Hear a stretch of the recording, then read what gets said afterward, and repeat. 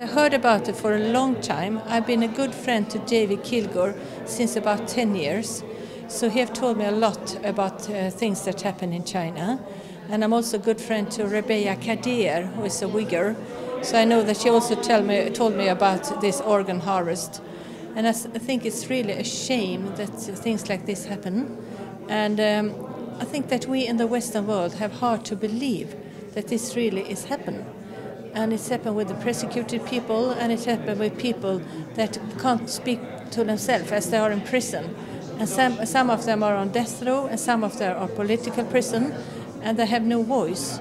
So I wish that we in the Western world, we in Sweden, in the Parliament, could be a voice for those that don't have a voice. And also I must say that it's really a shame in that sense that people are coming from the Western world to China to get a liver, to get an organ, and they don't know where this comes from. So I think it's very important for us to say that, are you sure that this is a liver? Are you sure that this is organ coming in a good way? And when you heard that you can order a heart operation and you can go in 2 weeks' time and get a heart, I mean, this is just impossible. How does we know that this person is really a person that wants to give the heart away? So I think this is very bad, that situation as well. And I think that organ donation is very good, because then you by yourself say, when I die, I will give my organ. I can help somebody to live a bit longer. But the things that's going on now with the organ harvest, it's something totally different, totally disgusting. And we people in the Western world don't understand the complexity of all these things.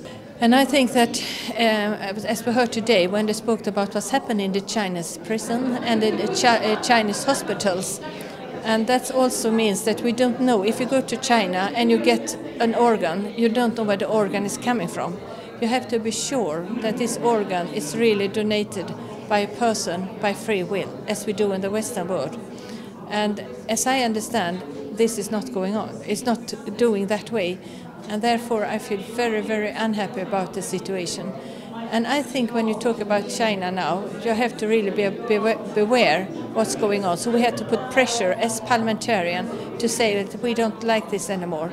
And I was very happy to hear that Israel and Australia and Spain are doing the right thing. And I hope we in the Swedish Parliament can also make a petition. I've been doing this during all my times I've been in the Parliament, and I'm going to continue until I finish the Parliament, for sure. Thank you so much.